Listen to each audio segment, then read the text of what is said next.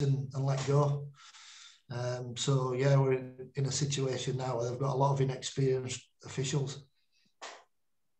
Yeah, just a quick couple from me. My first one, obviously going as a player, you know, you get there on a Saturday, you think, Christ, it's going to be a long afternoon.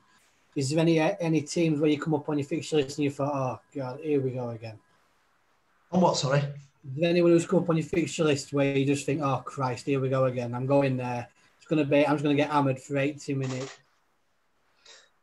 I'll go back to Catalan, but I always love my trips to Catalan. You know, you fly down there on a Friday morning. Game was a Saturday. Lovely town.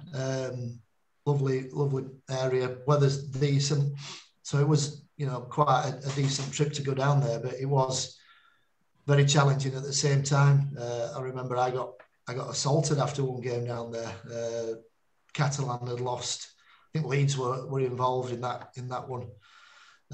Coming through the crowd at the back of the stand towards our car, some French guy come up behind me and it hit me at the back of the head. Security, you know, managed to deal with the situation, but yeah, I've heard stories of somebody putting a cigarette out on one of the referees in Catalan and things like that. It's quite a challenging place to go. Yeah, it doesn't. I've been there to watch, and it's not overly welcoming as a spectator. Never mind what else. Obviously, you've had quite a glittering career. Is there any teams or players who stand out to you where you just think, or when you were watching, you just thought, that's unbelievable? Like obviously, you think your Benji Marshalls, your Lockyers, your Thurston's. Who sticks out for you? I think Greg Inglis. First time I refereed him in 2009. Just his ability on the ball, how he, you know, takes some stopping defensively, is really strong as well. Just his all-round game, his talk. I think he'll do really well in Super League. I think he'll be one of the leading players this year. Sorry.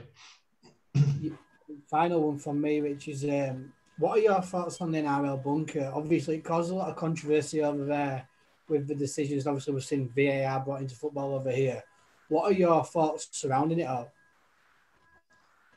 I think it's good to have every game on TV. Obviously, Super League, we only get 2, sometimes 3 games with Catalan on TV. But you know, to have every game on TV and have that ability where, you know, you can help officials, because I think there's a perception in this country that we can't use the video ref how we'd like, because there's only 2 games on TV. There's a disadvantage if you start asking the video referee for certain situations, which I think is rubbish, to be fair. I think, you know, there's an inconsistency straight away where there's only 2 games. So, you know, that can't be an excuse. The 2 games that you have on TV, or the 3 games you have on TV, you use whatever's available to you.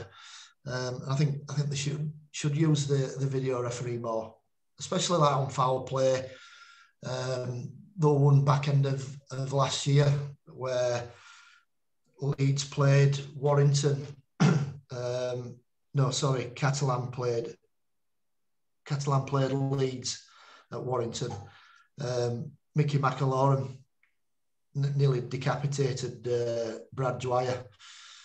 I think certain protocols that they have now, I could see that the officials were kind of wanting to use the video referee in that situation. But I think the video referee were kind of, well, I can't come in and say this and that because we have policies and stuff like that.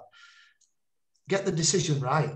You know, McAlorum should have been sent off there. So I don't care whatever means you get the player sent off, whether it's outside the protocols and you can't say this, you can't say that.